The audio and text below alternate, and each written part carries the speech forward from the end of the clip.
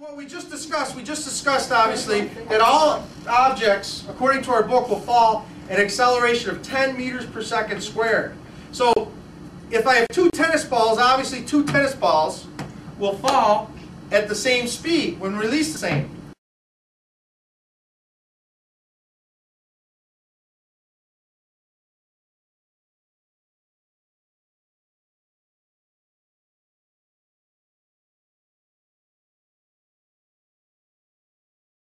All right, but then we discussed, does the orange ball and the green ball, do they fall at the same, or does the green ball fall faster? And we took both objects and we dropped them.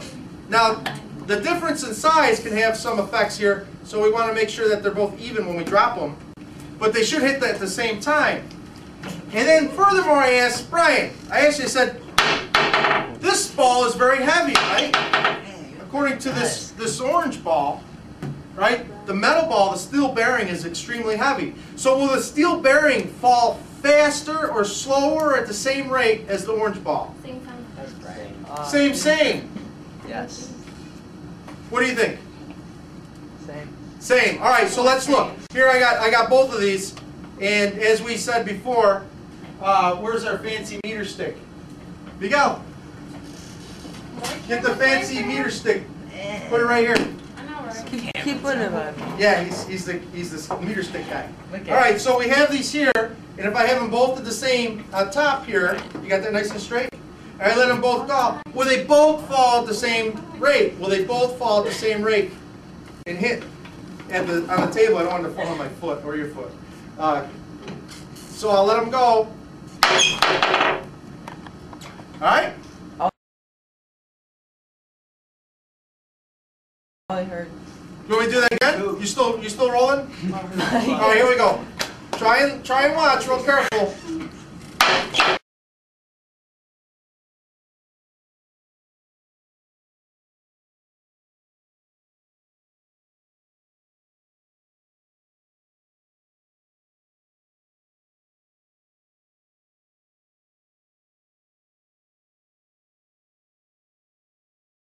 All right, so remember, we have two frames of reference that we're talking about.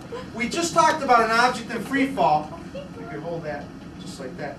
We have an object in free fall, so remember with the golf ball, I had it sitting here and I drop it and it went straight down. All right, went straight down.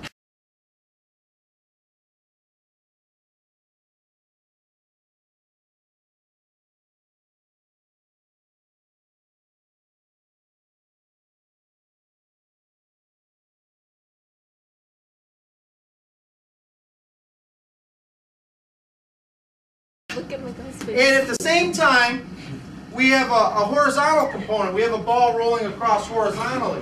So if you look at this, and when it comes off, what you have happening here is you'll have, just like an object in free fall, you'll have that object falling downward. But at the same time, when it's in slow motion, whether it's going fast or slow, you'll see that this object falls in the same time periods. It falls.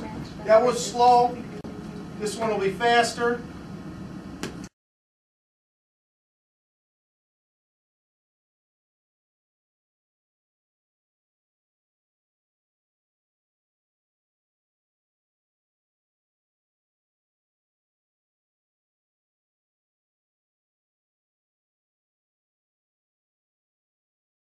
And you have two components. First you have a horizontal component going across, and second you have a vertical component due to acceleration going across this way. I have a tennis ball sitting right on the edge of this. And I have a tennis ball that I'm going to roll across. So what's going to happen is this one right on the edge, when it gets nicked, is going to go like this. Straight down. Right? And the ball that I roll off the edge will go off the edge. So the real question is, which one's going to hit the ground first? I know. Does it depend how fast? If I roll it real slow, if I go real slow and I hit these two, which one's going to hit the ground first? The first one. The first one? Yeah. Can you get all the way to the ground on this? Yeah. Can you get like from here to the ground? Yeah, from the swimming pool. Yeah? George, look back. He can. All right, so here we go. There's too much. Man. There's too much time from the bounce here, so I'll have to do it. See, now here's the problem. When this hits it, if it doesn't hit it just right, then this one, when it hits, will bounce back and start rolling at an angle, right? You guys play pool, right? Yeah. So you got to hit it just the right angle so that they both.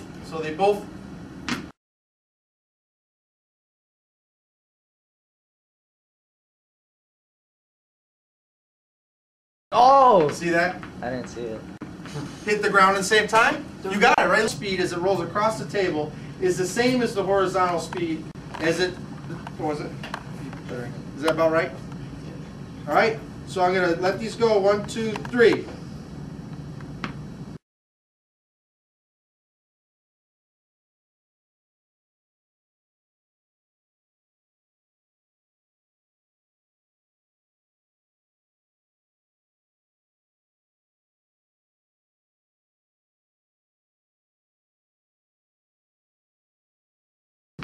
So look at that, almost perfect.